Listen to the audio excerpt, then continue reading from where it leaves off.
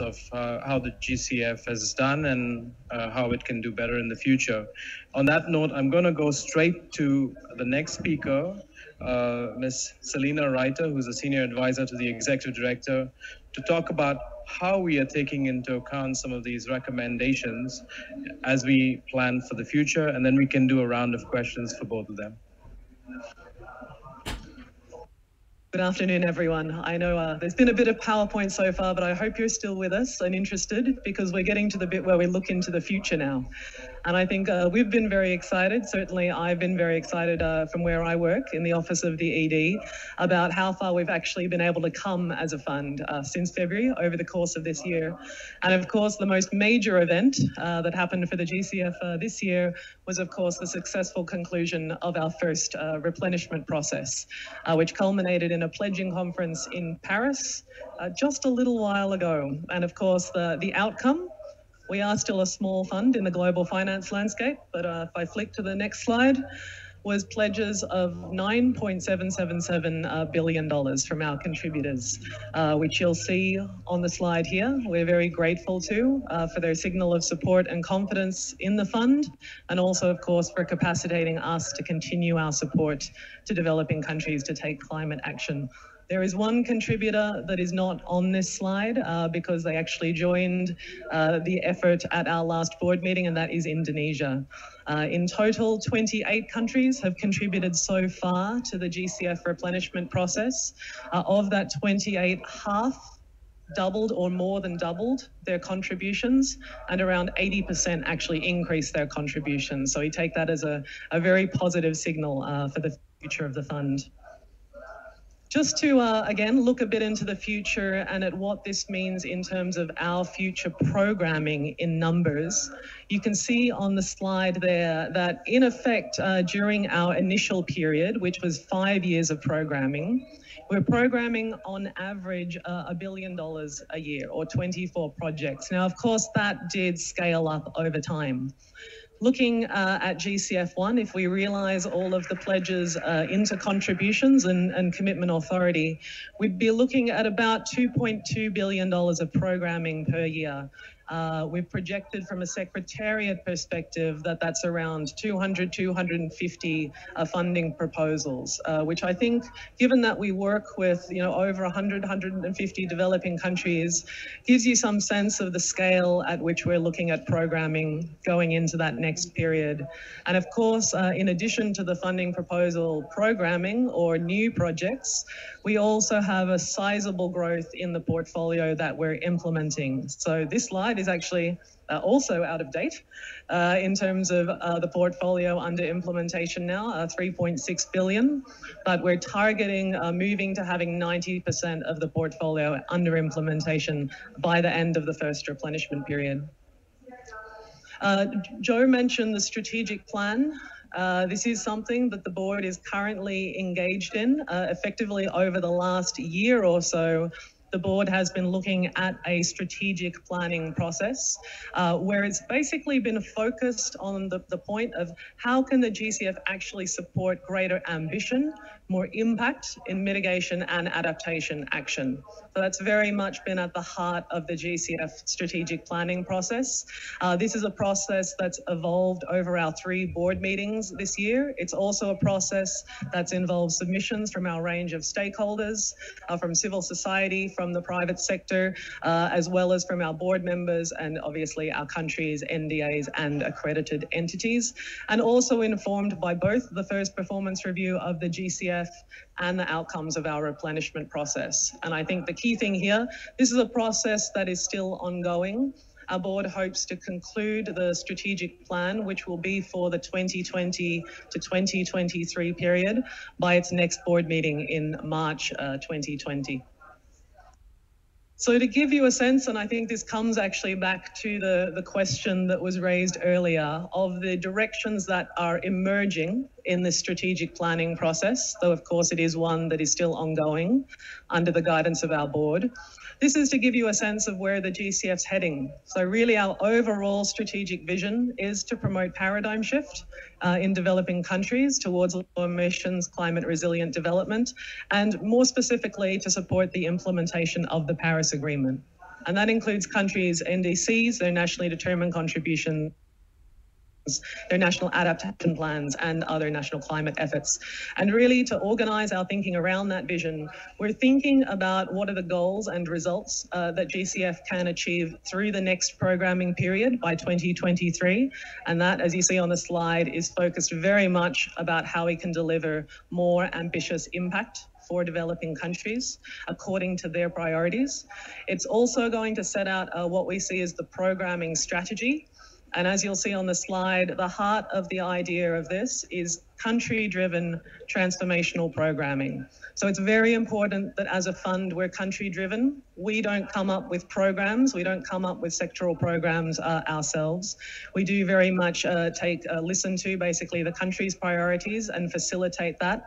And what we want to do is be able to support countries to kind of think into the long term, to think about 2020, 2050, what their emissions profile might be, what their vulnerabilities might be, and then come to us with the projects that are going to have the most impact for them, so the most transformational projects for them. And from a GCF side, we would take additional efforts to facilitate this by doing our own thinking, by working with sectoral experts and coming up with guidance that can actually help countries through that programming process. And then finally, last but absolutely not least, as it's been stressed, we're very conscious that we need to improve the efficiency, effectiveness, speed and transparency of our processes. And the strategic plan, as well as both the work of the Secretariat and the board, are looking at a range of measures as to how we can improve the business model and how we can improve the way we operate, basically to be able to deliver faster, smarter and stronger. The final slide I'll end on, I'll just put it all up.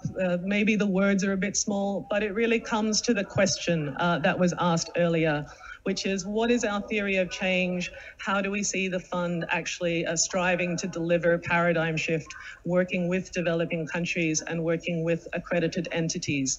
And you'll see on there really 5 components of this. The idea of building countries' own capacity for transformational programming and really utilising our readiness resources that you heard about from Javier and project preparation resources to be able to build that national capacity. How we then actually strive for projects and support countries to bring projects that show innovation, that show the potential for really tackling climate issues within national or regional contexts and that have the potential to be replicated and scaled up. Then how do we, as a public fund, how are we able to then catalyse broader climate finance, basically also shift broader finance flows into climate action, into these successful models of projects. And then finally, what can we learn from all of that to allow and enable others to effectively replicate those interventions? The 5th and final pillar, of course, being what I talked about earlier, which is how do we improve ourselves as an organisation? And just a couple of points, I think, to end with. I'm trying to make this presentation a little fast because I know we're behind time. Really what we're focused on there as GCF in terms of efficiency and effectiveness is 4 things. I would say first, streamlined processes. We're very conscious of the need to streamline our processes. Joe provided some data on FAA, which is the project agreement signings and the length of time it had been taking to do them. We're very proud to say that at our last board meeting, we were able to sign 3 project agreements immediately after the board approval. So that shows how we're actually changing our processes, moving the timing of things around to be able to deliver faster. And we've actually moved from, I think, having 50 FAAs effective earlier in the year to having over 70 effective and over 80 signed within the last few months. So that's really speeding up. The other points, we're of course trying to give clearer guidance to countries and to our entities, really to make sure that efforts are invested where they're going to have impact. I think in the early stage of the fund, we were building the plane while flying it, so we're kind of flying blind. And one of the efforts we'll be doing is actually trying to be more transparent and clear about that GCF guidance. Also improving transparency, hopefully through using web applications so people can track the status of their applications as they're coming through. And then finally through rationalising our policy agenda. And the board has just adopted a 4-year work plan which will actually kind of rationalise and systematise the consideration of future policy changes. I'll leave it there because I know we're short on time, but of course you can, as Javier highlighted, find the latest information about GCF performance times, updated, I think, through to near the end of the year in our IRM report through the link. Thanks very much.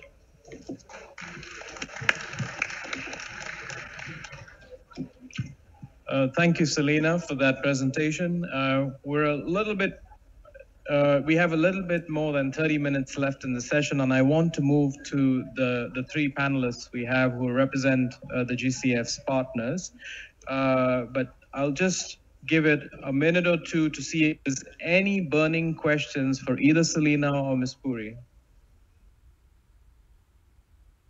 I see 2 hands. We'll take that, and then or 3. We'll take all 3, and then we will move to the panelists.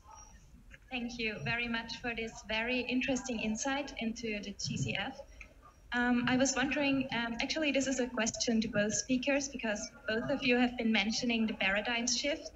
And I was wondering which are the underlying criteria that you did use in both the evaluation and also which are used in the portfolio creation. And a second question would be about scale. Do you think it could be more effective to address more small-scale entities and also smaller projects in the implementation? Thank you. Underlying criteria and scale. We'll come to that. There was a gentleman right there, yeah? Thanks very much for the presentation. I'm Lucas from UCL, University College London. I have a question regarding whether the GCF has considered to pilot or use distributed ledger technologies as a way to increase efficiency in the disbursement of funds. Thank you. Okay, distributed ledger technologies. Last one, and then we'll come to the panelists. Thank you very much. My name is Dr. Mobagbe from GETS.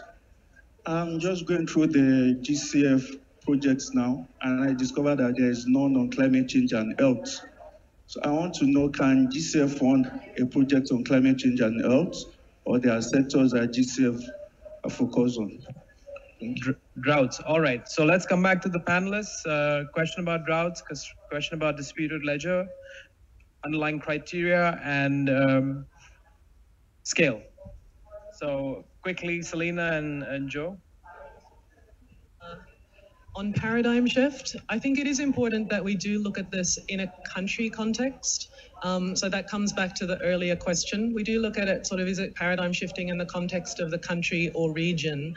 But what we are doing is actually using the theory of change that you see on this slide also to look at that question of paradigm shift. So is the intervention helping the country advance planning that will unlock action in a sector?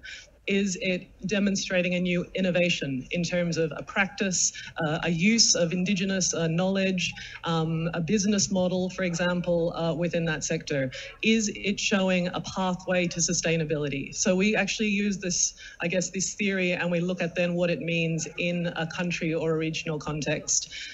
For scale, I think this slide actually also answers that question because there's value in terms of funding in both looking at smaller projects potentially that can demonstrate innovation and be replicated, but also looking at projects that can achieve that broader financing. And it just depends on which country you're working in, which sector you're working in, as to which intervention may be most impactful and have paradigm shifting effect in that sector. I'll try to take the distributed ledger question. you're meaning blockchain and other technologies. Yes, we are looking at it. I can't say any more than that because I can't claim personally to understand what the potentials of application are for the GCF, but we have certainly had presentations and discussions internally on that. And the question on health, I think this is something we're focused on going into the next programming period. One of the, I think, the challenges with health is that health tends not to come as a standalone project. It's about encouraging how do you take the health implications into account when you're doing health infrastructure, when you're doing water projects, when you're looking at emissions and air pollutions. And I think our experience suggests we haven't yet found the right partnerships to sort of bring those health projects through, but that's something we'd like to work on for the next programming period with our countries and AEs. Joe, on the first set of questions. Yeah, thank you. So I'll take the transformational change question, and I'm also going to encourage you to take a look at one of our learning papers that we've done on transformational change. It's also on our website. When we looked at transformational change, we looked at 4 different attributes. And so we've done actually quite a bit of work, both looking at the GCF portfolio itself, as well as conceptually. And 4 different attributes that if you look across all of the agencies and experiences that are necessary but not sufficient for transformational change. One is that there has to be scale. So whether it's at the level of the globe or at the level of the country, there has to be scale. Second, there has to be depth of change. So if you're just making, for example, in education, a 0.5% change, that's very small given that baselines are usually very high, right? So you want to make a big change in depth, and that's depth of change. The third is there has to be an enabling environment. So policy environment has to change as well. And the fourth is that you have to think about behavior. That's the last mile. Those are necessary conditions for any transformational to occur. But of course, transformation is a discontinuous function. So you have to think about that step function or that jump. And in many cases, you're not able to predict it, but you should be able to say whether it's likely to occur or not. So that's the subject of another study that we do have online as well. Okay, thank you, Selina and Ms. Puri. We're now going to move to our panelists, and we'll come back at the end of their interventions to the audience. So let me start by introducing each of them, and then I will pose the first question to them. So I have, let me start with introducing Ambassador Feturi, who's the permanent representative of Samoa to the United Nations in New York. He has represented the Pacific Islands, sits on our board previously, and is a strong advocate and voice of those countries with the GCF. I also have to his right, Ms. Aissatou Sylla, who's the head of climate finance at Suivi Ecologique, which is accredited entity of the GCF, a direct access accredited entity of the GCF, which is focus for the GCF that we increasingly work through direct access entities. And last but not least, I also have Ms. Amal-Lee Amin, who is the chief of the Climate Change and Sustainability Division of the Inter-American Development Bank. They are an international accredited entity of the GCF and an important partner that helps the GCF undertake things at scale. So what I'm going to do is ask the first question and have them all three reflect on this first question, and then we can come back to the next one. So you've all had experience working with the GCF. Can you share with the audience what that experience has been like from the vantage point of your position, and what have been some of the key lessons that you have learned in working with the GCF? So maybe starting with you, Ambassador Feturi, and then we'll go to the others.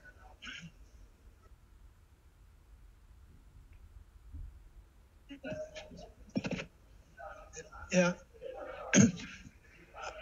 I'm a believer in the saying that it's the shoe that it's the foot that wears the shoe that knows best whether the shoe fits or not. Not the salesperson will come and say it looks nice on you, Ambassador, and yet it's either too loose, too tight, or maybe it just fits. So I represent the foot that wears the shoe. Let me just say that if there were any ask that I took with me when I served on the transitional committee that designed the governing instrument of the fund, it was 1, we need certainty. 2, we also need choices.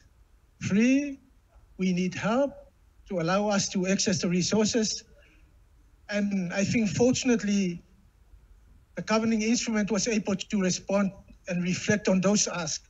So that's why, for instance, in terms of certainty, we have the minimum floor in allocation of allocation resources for vulnerable countries, including SIDS. In terms of accessing GEF resources, you can do it regionally, nationally, or through international AEs. And in terms of operational modalities, you have the simplified approval process. And in terms of funding windows, we have the adaptation, mitigation. And we also have the readiness support to help resource-constrained countries to be able to come forward with funding proposals. And I think for me, my message from day one to my constituency has been the Green Climate Fund is our fund.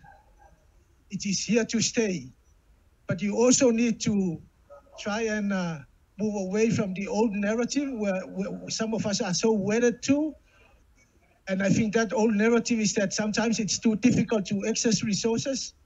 Sometimes there are no climate resources.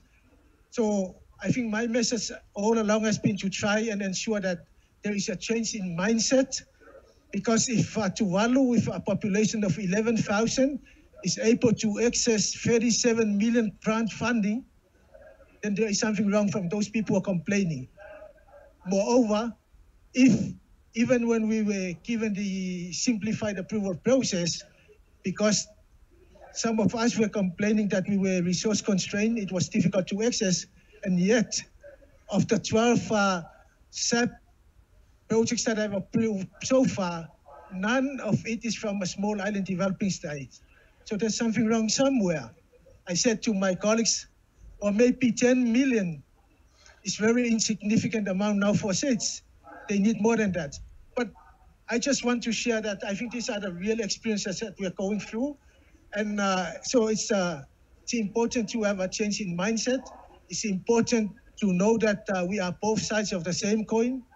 Moreover, I think it's also important to realize that GCF will benefit from very constructive suggestions rather than keeping on saying it's very difficult, because at the end of the day, even in your own national governments, you can't just walk in and say to your Ministry of Finance, give us 1,000 because I need to travel to the other island. No.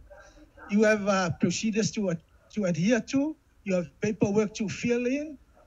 So I think we need to make a connection in terms of our narrative and what's happening on the ground. So that's why for me it was a privilege to be on the board, on the transitional committee, because I can then try and relate this to my people. And I think the taste of the pudding is in the eating, and that's the yardstick for me.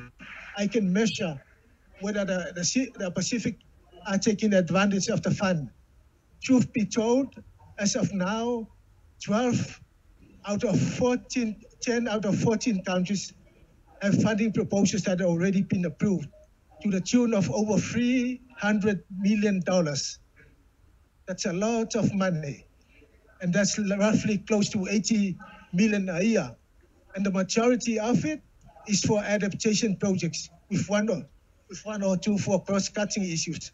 So for me, when I go and listen and hear people complaining all the time, I say, Green Climate Fund is the Pacific's fund. Why? Because it is there to help us. And I think it's good to know too that the level of confidence is still rising. And that's been demonstrated in terms of the replenishment that has been undertaken recently. What's not been mentioned is that a lot of countries are doubling their contributions. For me, that's a vote of confidence. So I'm sorry I have to dash off. I have another engagement, but that's a strong vote of confidence for the Green Climate Fund, for the contributors, and also for those who are benefiting. And I have to keep on reminding, everything in life is relative. We talk about transformational because it's fashionable to talk about it. We talk about paradigm shift. What does it mean? A $10 million funding, a $10 million project can have transformational impact for a community in the Pacific who had never had electricity before, who had never had clean water supply. So everything in life is relative. So I think it's important for us to try and be as supportive as possible, but more importantly, to try and help by being creative and by being constructive in what we say, rather than insisting on giving us a blank check, as if you can do that in your own family or in your own government or in your own organization. So all the best, and thank you also for the opportunity to share with colleagues here that we have that the Green Climate Fund is doing excellent work for the very people that it was set up to do, those at the front line of the impacts of climate change. I thank you.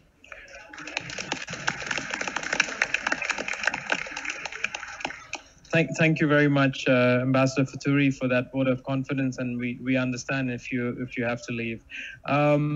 Let's now move to Africa, a direct access entity from a least developed country. Aissatou, what has been your experience and what have you learned?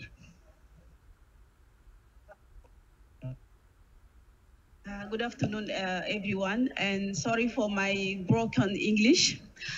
I want at first to thank the Green Climate Fund to have associated the CAC in this event. As you know, CAC is a direct access entity and is engaged with the GCF since 2015. And in terms of achievement, we have already developed our entity work program by 2022. And in the pipe, we have 6 projects. The one project is approved and the FAA is already seen. And we have one sub-project in a stage of development. And our goal is to send it by the end of the year. And we have 2 concept notes already approved by the Green Climate Fund, and for which we request the PPF. The PPF is already signed to the DA, to the NDA for the no objection letter. And we have 2 concept notes under development. And related to the GCF readiness 1.0, CAC is a partner for in 6 countries: Senegal, Chad, Djibouti, DRC, Côte d'Ivoire, okay, and Chad, and 4 of which were completed, and Djibouti and Ivory Coast is in progress. CAC also received a grant from GCF to strengthening institutional capacity in financial management, M&E, project development procedure, gender mainstreaming, and safeguarding external audit. And CAC is also very involved in the community of practice for direct access entity. And we put this initiative since 2016, and the purpose is to provide a venue for knowledge exchanges, learning and experience sharing, collaboration, and peer support within the community of direct access entity involved in the programming of climate change adaptation and mitigation finance. In terms of lessons learned and next step, as a delivery partner, we think that the delivery partner work goes beyond the management of the financial resource of the program. If we take our case, we are involved in the review and validation of the various product and deliverable. And we need also to mobilize human resource and expert working time that is not taken in account in our management fees. The other point related to the readiness 1.0 is a need for multidisciplinary expertise, because the tasks are different, and it is very difficult to find a single consultant capable of having all the required skills. For the need in the project development, we think that it will be better to have a technical assistant, but when we receive an expert, we need to have it at least 3 or 6 months, because one in our project, we receive the technical assistant, but the consultant said stay in CS since 1 week, and we think that it's not enough to bring all support we need. For the next step, in order to continue developing and implementing this work program, our work program has scaled it to meet a growing challenge of climate change in Senegal and beyond.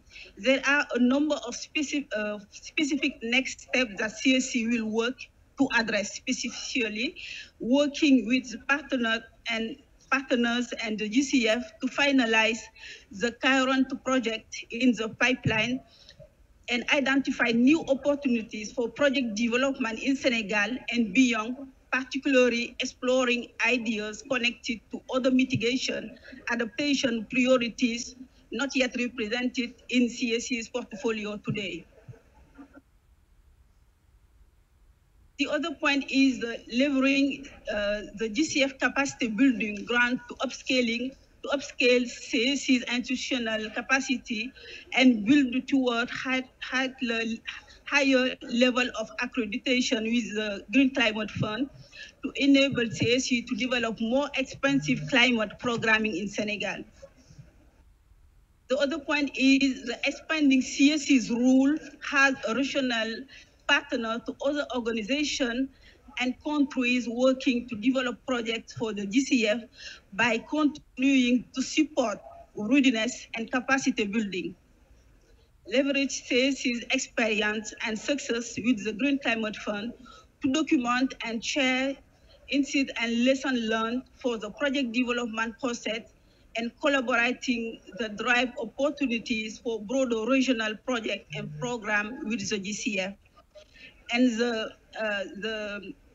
final point is to see how CSC can manage the implementation of NAPS. That's some point I want to share with you. And sorry for my bad English.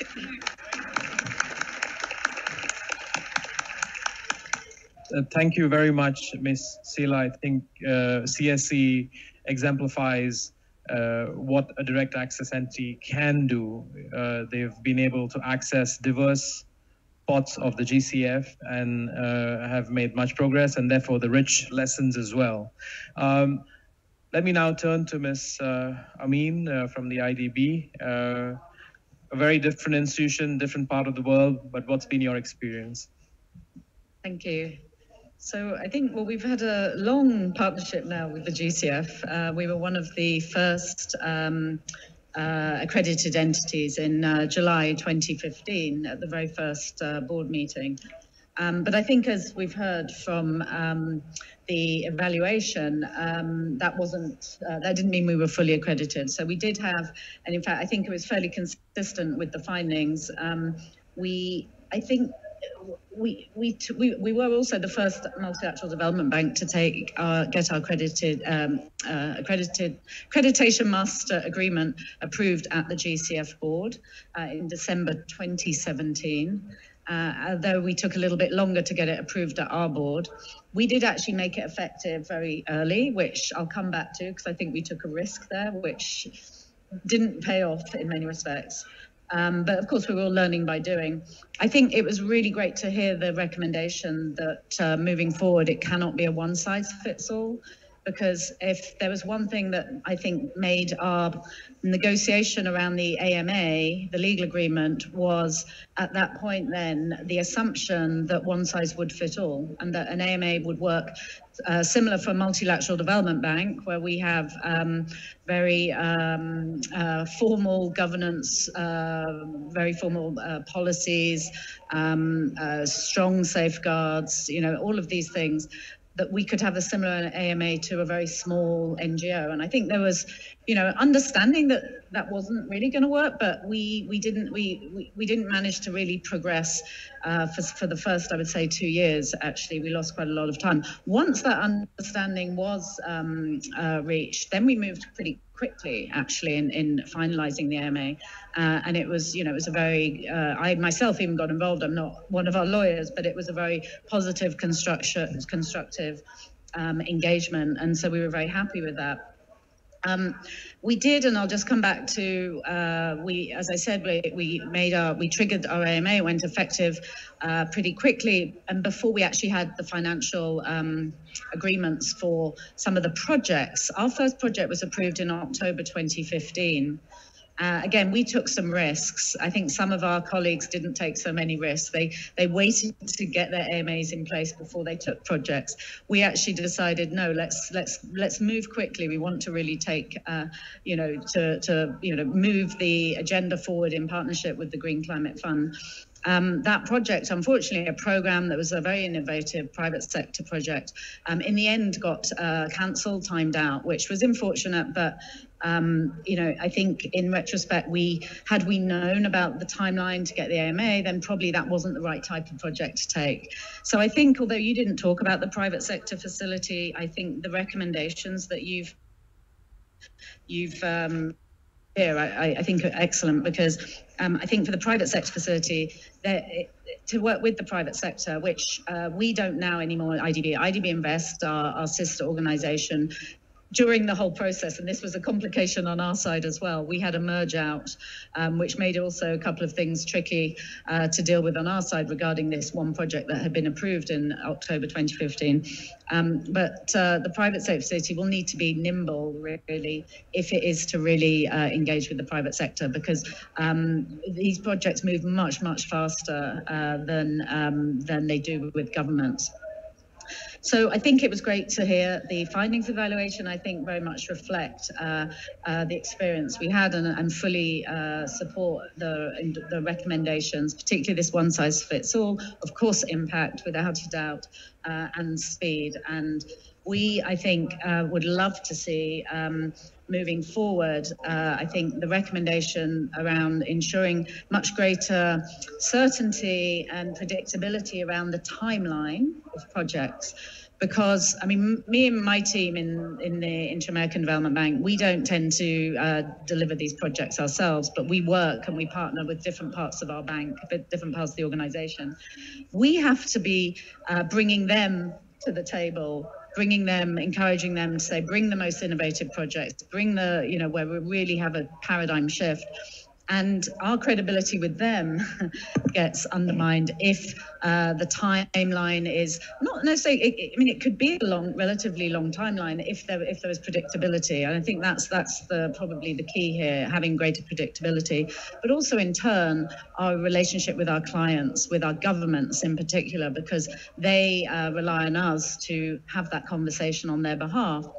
And I just want to summarize very quickly the projects we do have. We're really happy with the projects we've started to disperse in 2 of the projects.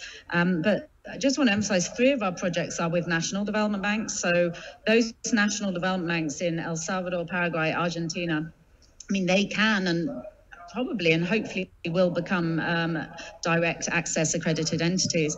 But they, working with us, actually enables them to benefit from our expertise, as well as potentially co-financing alongside the GCF. So actually, we hear from them that they want to partner with us. So I think it is important. And Latin America has most countries in the region have strong national development banks, but they don't, in the most part, have strong climate portfolios. And where they do, and I would say in Mexico, and in fact, this was a project I worked on through the Climate Investment Funds back in 2008 with NAFIN, the Mexican National Development Bank. They are learning. They are now. I mean, NAFIN is probably one of the National Development Bank champions on this agenda. 10 years ago, they had absolutely no people inside the organization that actually understood what these projects might look like. So it's a learning by doing, a learning process. And we at the IDB do think our role in engaging with the GCF with national development banks is really important. Our other project, a regional program, one in the Eastern Caribbean, a geothermal program, sustainable energy facility, is working with the Caribbean Development Bank, with Eastern Caribbean states that are not our client countries. But again, we really, we see a lot of value, and I think the Caribbean Development Bank sees a lot of value of that partnership engagement in developing this program. And that will hopefully deliver private sector investments in geothermal that will have very positive benefits, not only in terms of climate, but reducing the need for oil imports and very expensive fuel compared to the economies of these very, very small islands. And then the other two in Central America, one is looking at how to promote sustainable agricultural practices. And then in Guatemala and Mexico, building on our experience already in that area and really trying to bring more private sector solutions for micro enterprises, so very small. It's a shame the ambassador left, because I agree that, yes, we need to deliver scale, but that, of course, is relative. And actually really, working with micro enterprises, you don't need a lot of money for it to be scale there. And finally, Honduras, where this was the most recent project approved. And I think it really demonstrates what I believe we'll see a lot more demand for in our region, because it's focused on forest restoration and improving watersheds and forests that are really needed to ensure water, effective water supply, as countries like Honduras are being affected by climate change. And that, for me, and I wasn't sure if the gentleman mentioned health or drought, but that project is about addressing drought very much, but it also brings very other strong benefits in terms of reforestation, which also is about carbon mitigation. So a mitigation and adaptation project, which I think we'll see increasingly the need for moving forward. Thank you very much, Amal-Lee. Go ahead. For sharing your experience as IDB with the GCF. We've learned some things, but we've done quite a bit of things, quite diverse set of things. I know we'd like the conversation to continue. Unfortunately, we are out of time. So if you have any questions for the speakers, I'm going to encourage you to take it up with them personally. And before I close, I just want to also announce a few other events that we have. One later today, it's the Green Champions Award. It will be at the GCF Pavilion, which is in Hall 8 at 6:15 p.m. And next week, there will be drinks too. So if you're not a champion, you'll at least get drinks. And next week on Wednesday, December 11th, we have two events. One jointly with the Global Environment Facility at 1:15 p.m., which is looking at how we work in a coordinated way to help countries achieve their NDC goals in the next cycle.